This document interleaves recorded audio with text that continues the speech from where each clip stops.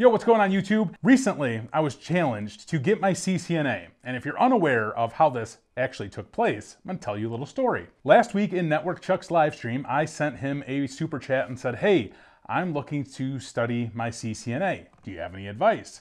And he gave me a few little bits and tips of advice, and he said, you know what? I'm going to challenge you to get your CCNA in 6 months. He said, you have 6 months to get your ICND1 and your ICND2, and I know you can do it. So he essentially put the pressure on me after I was just merely bringing up a question on what advice or suggestions that he had for me, because this is something that I'm really actually serious about getting. It's something that I really want to do because it actually pertains to my future. So he challenged me and I'm accepting. I am going to get my CCNA in the next 6 months. There's no doubt in my mind that that is something that I can achieve and something that I can do. And if you are unaware, I'm currently studying for my Security Plus, and the Security Plus is going to be something I'm getting hopefully in the beginning of March there.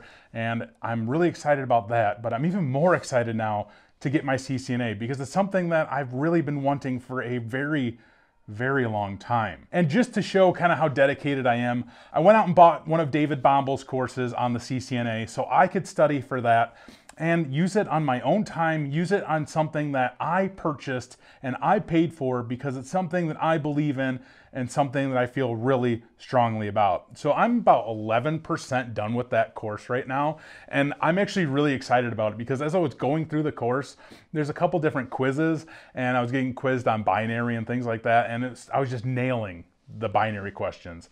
It was stuff that I've studied like last year, maybe about 2 years ago or so, and I just remembered everything. I remembered how subnetting works. So going forward with that course is something that you're going to hear a lot about because it's something that I'm really excited about. And if you're unaware of why the CCNA is so important and why the Security Plus is so important, the CCNA and the Security Plus are crucial to my path into the world of cybersecurity. That is the field that I ultimately want to end up in for my career. So getting those two certifications are something that are actually really important to that path.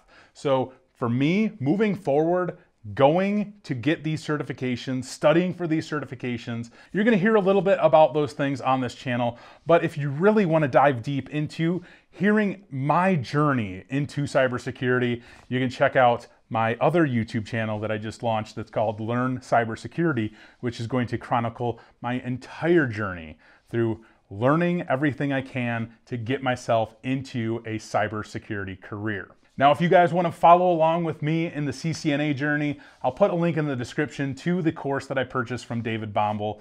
You guys, by all means, don't feel obligated to follow along for any reason. This is something that I'm truly passionate about, and it's something that I ultimately want to do because it's going to better myself. Some of the videos that you'll be seeing coming out very soon are just some of the things that I'm learning with the CCNA so far. So we're going to talk a lot about the OSI model. We're going to talk a lot about binary, and we're going to talk about subnetting as well. And I'm going to try to explain these things and have you understand them in the way that I do, because it took me a long time to understand some of this stuff. So if I can try to explain these things in a way that maybe you guys can also understand that, and maybe I'm looking at these in a way that you guys have no idea what networking is and how it works, that's the kind of approach that I want to take with you guys. I'm not doing a course in these things necessarily. I'm just going to kind of give you guys little bits of fundamentals on why these things are important and crucial to the CCNA. So as I'm going through this CCNA track, you guys will hear about some of the most important things that I think that I'm learning through the courses that I'm taking with David Bomble. With the Security Plus, you guys are also going to hear about a lot of the different things that I'm learning on that course as well. So the point of this video is to let you guys know that I have accepted the challenge of the CCNA. So thank you, Network Chuck, for putting me on the spot. Your challenge has been accepted, and I'm really excited to do it. So that's it for today's video. If you guys have any comments, questions, or concerns, you can hit me up in the comments below. As always, take it easy.